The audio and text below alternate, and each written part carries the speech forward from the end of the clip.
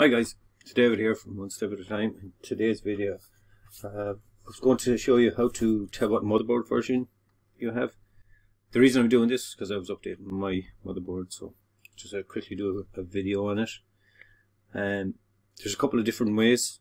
First way is command prompt, so just press Windows X, and it might come up as PowerShell because it's default in Windows 10.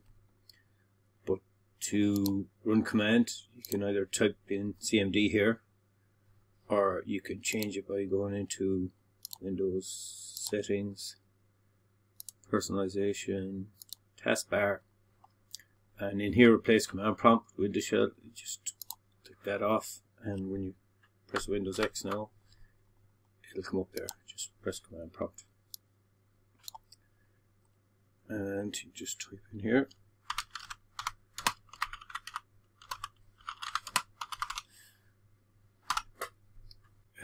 Once you press WMIC baseboard get, if you hit enter, it'll give you all the information.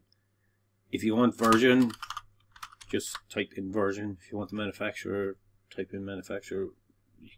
You can type it all in if you like, comma, and you can put in manufacturer. But if you just press get, it'll give you all the information. In here then it'll tell you, it's saying all of my stuff is to be filled by OEM, which isn't going to help me.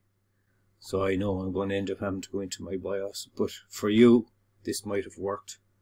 The other option is to just press Windows R.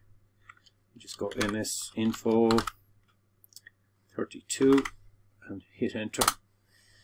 And all this information will come up here. So it'll tell you it's 978, DS3P, it's gigabyte. But it's still not telling me the baseboard version. Now in gigabyte, on the motherboard itself, inside on the bottom left hand corner, I have it saved here to show you. On the left hand side, bottom left, see this reference? That's 2.0. But mine says 2.1, but it still doesn't match. So when you go into the BIOS, it'll show you exactly what references, version it is. It'll even give you the version ID. So we'll do that next. Now you just need to restart your PC. So hit the restart. When you get the prompt, either F8, delete, whatever it is on your system to get into the BIOS. Once you're in here, then it'll show you on the front screen, first screen. But if you want, you can go and just click on system information, and that'll give you all the info you need.